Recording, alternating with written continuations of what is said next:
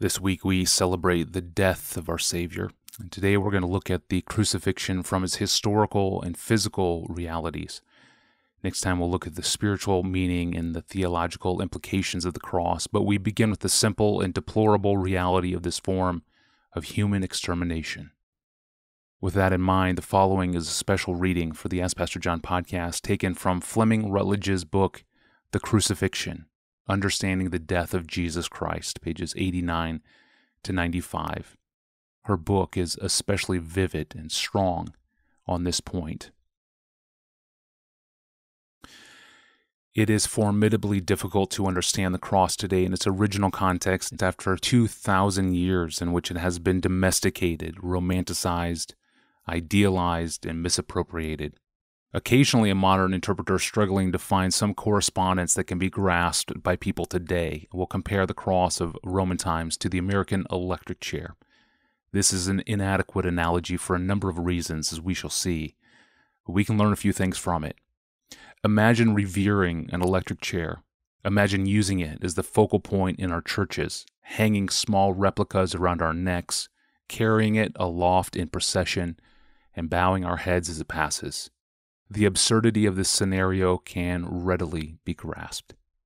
But other features in the comparison might help us too. For example, the electric chair, when it was still used, was almost always used for electrocuting the lowest class of criminal, a majority of them black, with no powerful connections or other resources.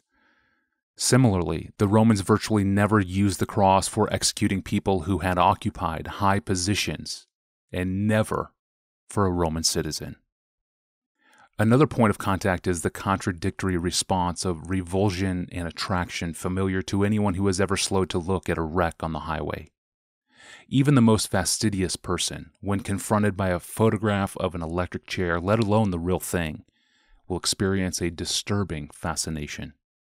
There have always been people who specialized in coming to cheer and applaud executions when they took place, whether lynchings or hangings or electrocutions. That is what undoubtedly happened on Calvary when Jesus was nailed to the cross and left there to die. Crowds of people, then as now, took pleasure in reviling the one who was being put to death.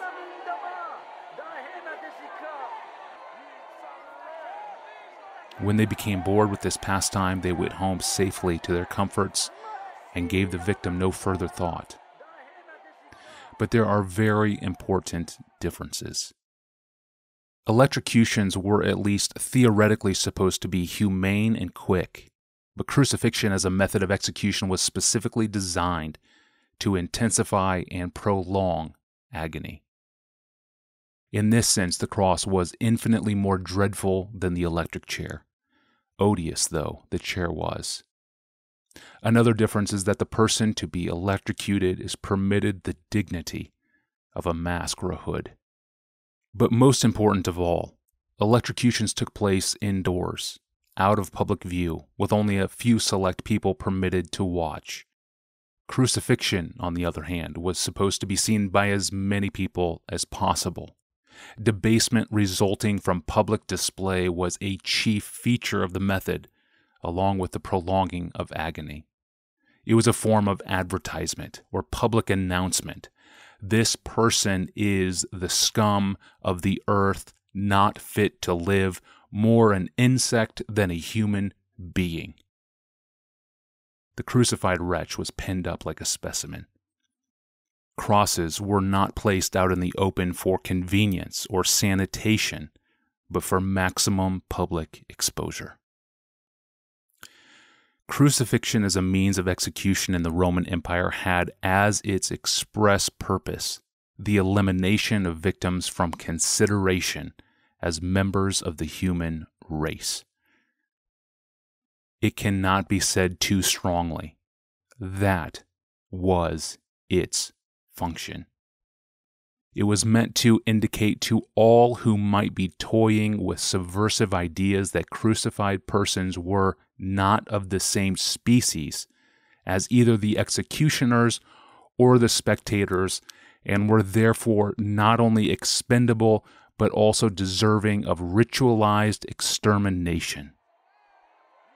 Therefore, the mocking and jeering that accompanied crucifixion were not only allowed, they were part of the spectacle and were programmed into it. In a sense, crucifixion was a form of entertainment. Everyone understood that the specific role of the passerby was to exacerbate the dehumanization and degradation of the person who had been thus designated to be a spectacle. Crucifixion was cleverly designed, we might say diabolically designed, to be an almost theatrical enactment of the sadistic and inhumane impulses that lie within human beings. According to the Christian gospel, the Son of God voluntarily and purposefully absorbed all of that, drawing it into himself. Anyone seeking to interpret Jesus' crucifixion must decide whether or not to include a clinical description. Since the New Testament writers are conspicuously silent about the physical details, it is legitimate to ask whether it is suitable or helpful to introduce them. On the other hand, people in New Testament times had all seen crucifixions and did not need a description. The evangelists and the other New Testament writers were able to assume a familiarity with the method that is unthinkable for us today. Most of us have never even come close to seeing anyone tortured to death. For this reason, Martin Engel writes, quote, "Reflection on the harsh reality of crucifixion in antiquity may help us to overcome the acute loss of reality which is to be found so often in present theology and preaching." End quote. The early theologian Origen called Jesus' death the utterly vile death of the cross. Cicero, the great Roman statesman and writer, referred to crucifixion as the supreme penalty, exceeding burning and decapitation in gruesomeness. Some rudimentary knowledge of what was taking place will help us to understand these terms.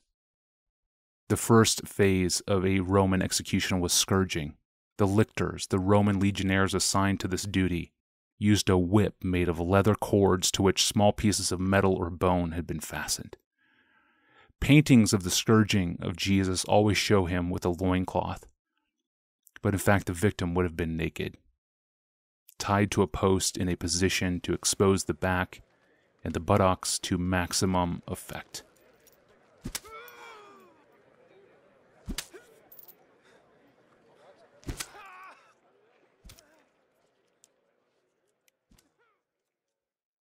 With the first strokes of the scourge, skin would be pulled away and subcutaneous tissue exposed.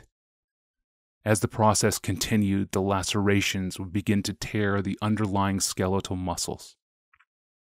This would result not only in great pain, but also in considerable blood loss. The idea was to weaken the victim to a state just short of collapse or death. It was common for taunting and ridicule to accompany the procedure.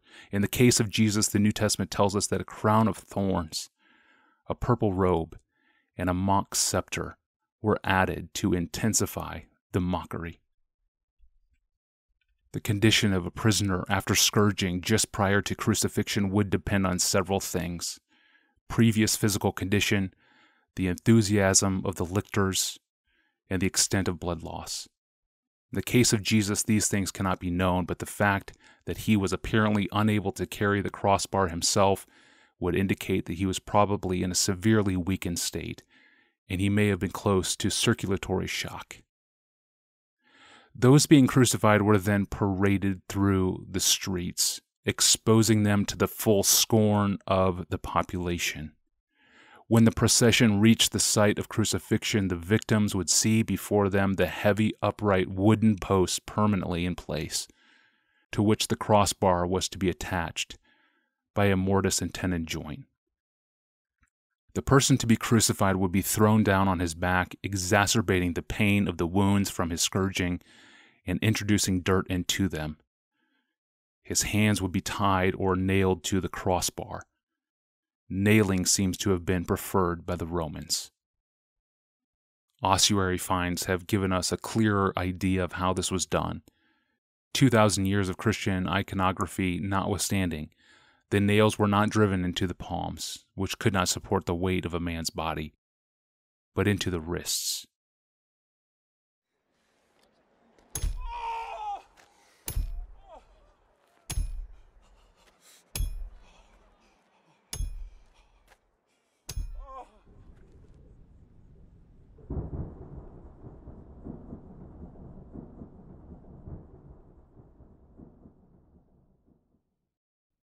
The crossbar was then hoisted on the wooden post with the victim dependent from it, and the feet were tied or nailed. At this point, the process of crucifixion proper began. Victims of crucifixion lived on their crosses for periods varying from 3 or 4 hours to 3 or 4 days. Passive exhalation, which we do thousands of times a day without thinking about it, becomes impossible for a person hanging on a cross. The weight of a body hanging by its wrist would depress the muscles required for breathing out. Therefore, each exhaled breath could only be achieved by a tremendous effort. The only way to gain a breath at all would be by pushing oneself up from the legs and the feet, or pulling oneself up by the arms, either of which would cause intense agony. Add to this primary factor the following secondary ones: bodily functions uncontrolled, insects feasting on wounds and orifices, unspeakable thirst, muscle cramps, bolts of pain from the severed median nerves in the wrists, scourged back scraping against the wooden post. It is more than any of us are capable of fully imagining. The verbal abuse and other actions, such as spitting and throwing refuse by the spectators, Roman soldiers, and passerbys, added the final touch. The New Testament shows us life lived between two worlds, the Roman and the near Middle Eastern. Crucifixion was noxious enough in Roman eyes. Palestinian attitudes would have found it perhaps even more so. Middle Eastern cultures still have to this day an acute sense of personal honor lodged in the body. An amputation administered as punishment, for instance, would be seen as much more than just physical cruelty or permanent handicap. It would mean that the amputee would carry the visible marks of dishonor and shame for the rest of his or her life. Anything done to the body would have been understood as exceptionally cruel, not just because it inflicted pain, but even more because it caused dishonor.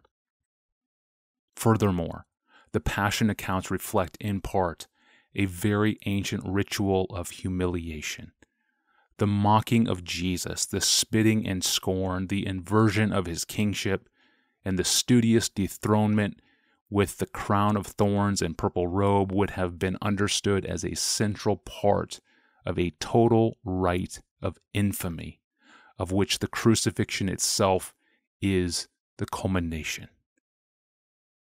Another aspect of the crucifixion, not widely noted, is that a crucified person, gasping and heaving on his cross, is forced to be his own executioner.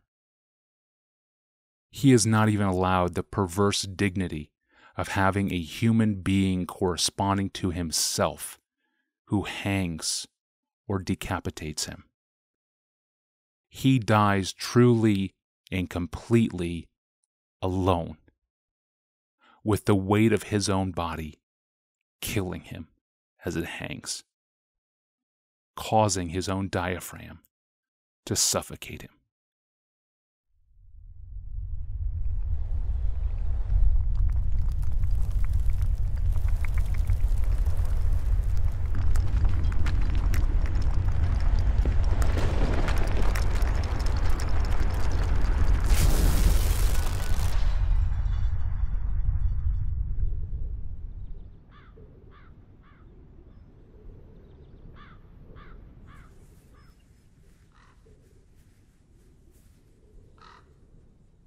This ends a reading from Fleming Rutledge's book, The Crucifixion, Understanding the Death of Jesus Christ, pages 89 to 95.